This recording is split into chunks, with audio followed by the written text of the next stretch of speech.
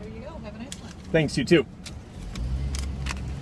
About to cross the Mackinac Bridge.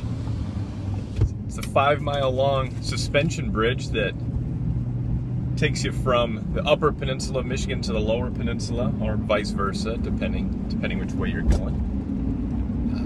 It's an incredible feat of engineering. It's really amazing to think sometimes about the fact that we trust ourselves to ride, first of all, in this vehicle, this piece of metal on these round chunks of vulcanized rubber known as wheels, and we could be going 70 miles an hour.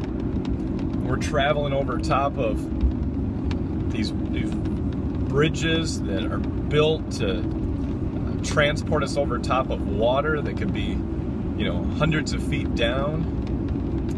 The water's really cold, by the way, because it's December right now.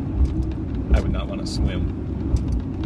And we trust that every day, and we've got these cars going past us, within inches of us. Think about our classroom. Think about the everyday things that we trust in every day. We trust that those kids are going to come to our class and ready to learn, and that they have nothing wrong in their lives, and that they're all eager and ready, and how far from true. Maybe we should be a lot more cautious when we're thinking about that. I should be cautious as I'm driving over this bridge. It's huge.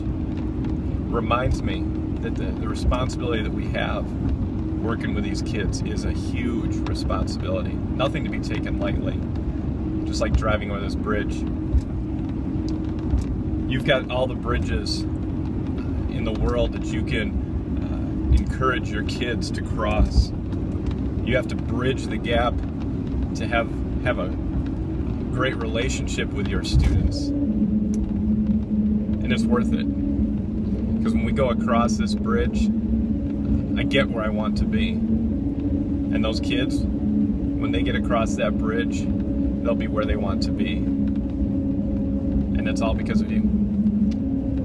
Just think about that here on the Education Road Trip.